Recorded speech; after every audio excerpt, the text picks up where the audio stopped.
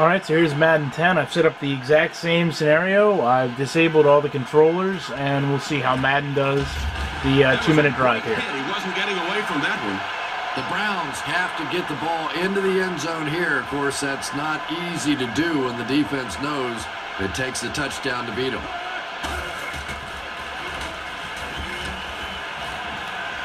Throws the deep pass. The stop was made by Buffet.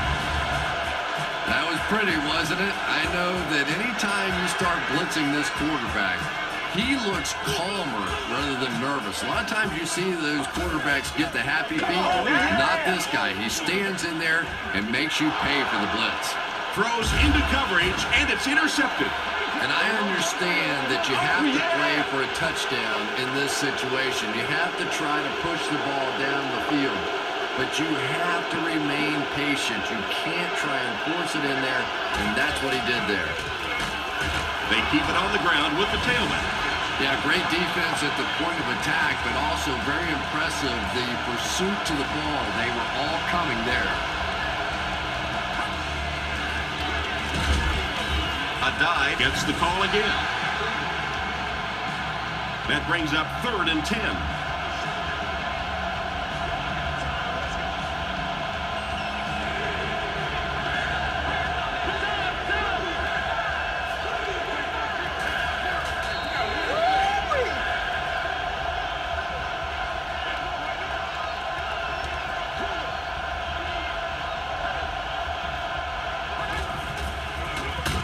Here's the halfback.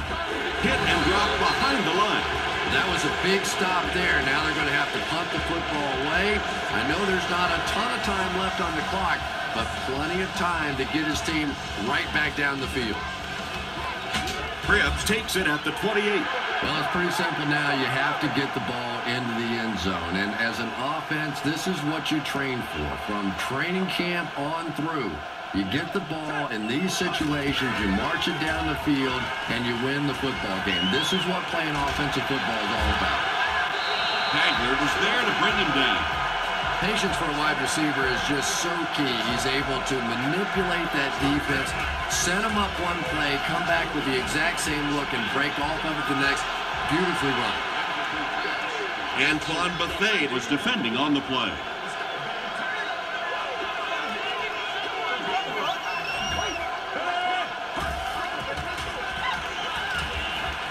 Feeling the pressure, and he fumbles the football.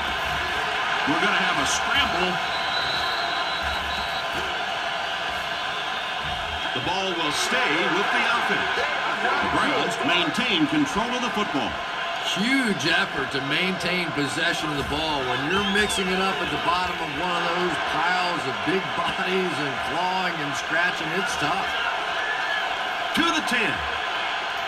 Touchdown, Indianapolis. What a game he's had. That's his 2nd interception thus far, and boy, I tell you, there just isn't a tougher position on the defensive side than playing quarterback against some of the greatest athletes in the world.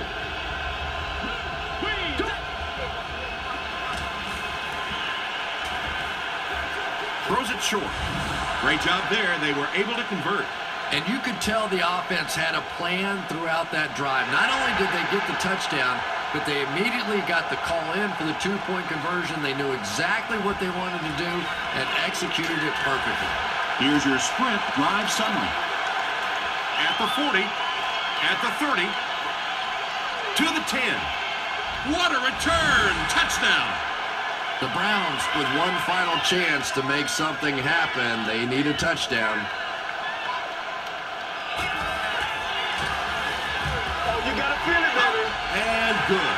Let's take a look at the sprint drive summary. And they will hope for a good bounce here as the entire game rides on this onside kick attempt. And that was exactly what this team had to have. Now they're in prime position to take control here late in the game. The greatest show on earth, baby. He passes short. You know, that's the kind of pass pattern I used to always love to run, because if the defense is even a little bit lax in their coverage, it's pretty easy to get that one in there.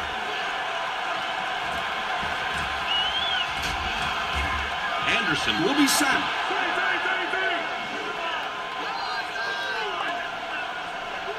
That'll do it from Cleveland. We have highlights next, so stay there.